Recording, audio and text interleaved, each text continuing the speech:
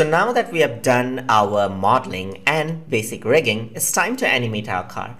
So to animate our car, we're going to use a path animation technique or a spline path animation technique. So to that, I'm going to go over here onto the top view, and in the top view, I'm going to grab this pen right here. So I'm going to go over here onto the spline pen tool. So on the spline pen, I'm just going to click and drag a path where I want to animate my car into. So let's say this is the car path animation. I'm going to press spacebar right here.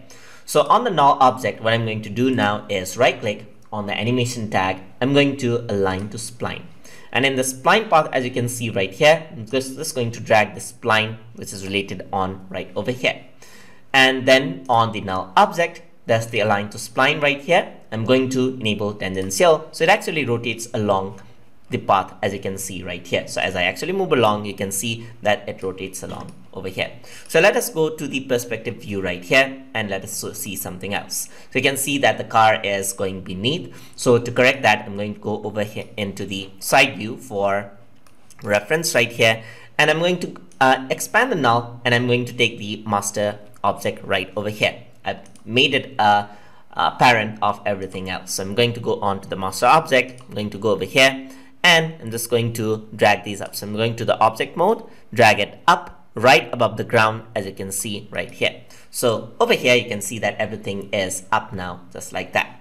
So now you can see that there's the animation over here. So I can go over to the null, and I can change the position of the object right over here, just like this.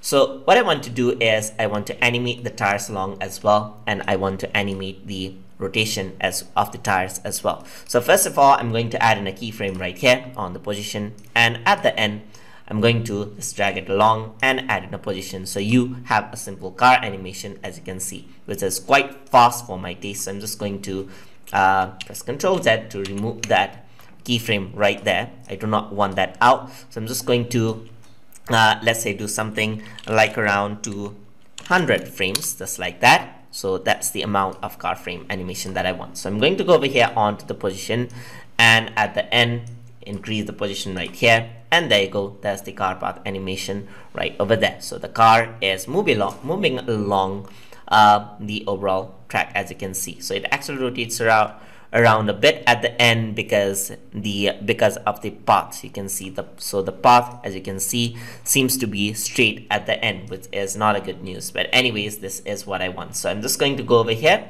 and I do not want that path animation right there. So I'm just going to delete this animation. So I'm just going to delete this keyframe right here on the animation tag on the animation view. So I'm going to go over on to the type of viewport. I'm going to go to animate, and over here at the end, so I'm just going to remove these out. So not going to work on with the dope sheet. I'm going to go over here on the F curve mode right there.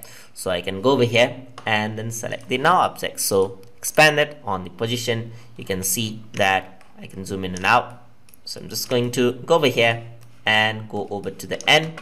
Just going to delete out these keyframe right there. So there you go, you can see that that's just the beginning animation now. So now I'm going to go over here on to the normal mode again on the standard mode, and over here I'm going to change the position. Let's go over here, change the position right around in this section right here, and end it there. So now once I play it, the rotation problem won't happen again, just like that. So you can see that everything else is there. So it actually goes along the path just like that. So I want the car tires to turn a bit just like that as it goes along. So over here, I want the car to tire to remain straight just like that. So I'm going to go over into the user data and add in a keyframe to the turn. And over here, just like that, as it turns out a bit, I'm just going to turn it out just like that, and add in a keyframe as well. So once you go back, you can see that the car tire is turning slowly, and the turn actually happens just like this. So this looks much more natural, just like that. I'm going to add in keyframe to rotation as well. So I'm going to add in rotation right around here into -1000, and over here, I'm just going to take it all the way up, so it looks like the car is rotating around. So I'm going to rotate it out all along just like that, and there you go. So now once it actually starts up, you can see a bit of a rotation animation onto the car tires as well, just like that. You can see that it actually vibrates in the beginning just like that, and there you go. So there's the rotation animation and the turning animation that goes along as well. So that makes the animation look much more realistic, as you can see right there. So once everything is done, I'm going to work around with the target camera right here. So everything looks quite natural. So I'm just going to go over here, and you can see that this is the target. So I'm going to go over here and keep the target on to the car right here. So you can see that if you move the target, it actually works around with the car just like that.